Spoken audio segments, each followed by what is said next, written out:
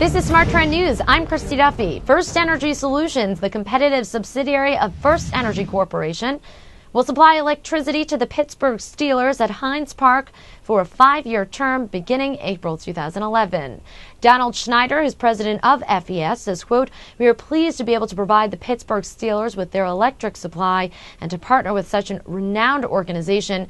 We're a well-known and trusted supplier in northwestern Pennsylvania, providing savings to thousands of customers every month.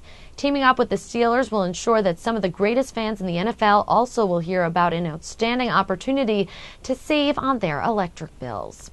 Smart Trend currently has FirstEnergy in an uptrend since 2008. Smart Trend subscribers trading the stock using our alerts outperformed by nearly 120%.